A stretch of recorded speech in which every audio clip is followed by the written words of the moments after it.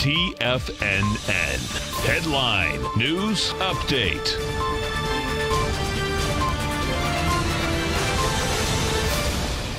Welcome, folks. We have the Dow Industrials trading up 41. Nasdaq is down 10. S&P's up 2.5.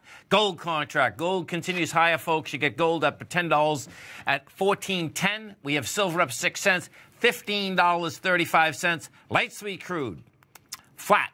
$57.43 a barrel. Notes and bonds, they continue higher price, lower yield. You get the 10-year right now trading up 8 ticks, 127.24. 30-year up 16 at 155.03. You had the 10-year last week, folks, get to 1.97. Right now we're at 2.2. That baby looks like it's going to build some cars, get down to that 1.71.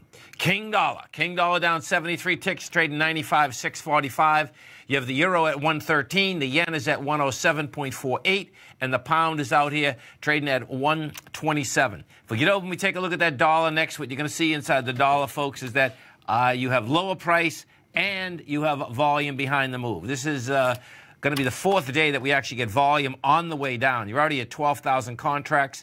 What we did the last 3 days, and this is the first time that we actually had 3 days in a row with volume. They're selling this baby down. Last Wednesday, we did 29,000. Thursday, you did 25,000. Friday, you did 30,000. And today, it looks like we're going to get about 25,000. Bottom line is that the dollar has broken its uptrend.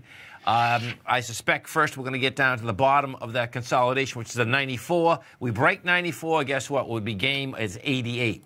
We get over and take a look at the S&P. What we have is this. So picture, you had last Friday was option expiration. Bottom line is that the indices had monster volume.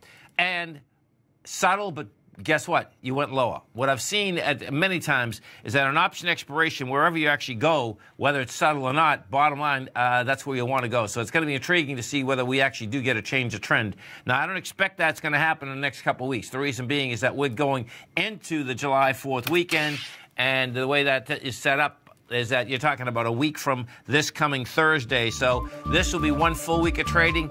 Next week, bottom line, the end of this week, you're going to have window dressing. I suspect this is going to be a sideways market for a couple weeks. To recap here, Dow Industrials up 46, Nasdaq down 5, S&P's up 4.5. Stay right there, folks. Tommy and I come right back.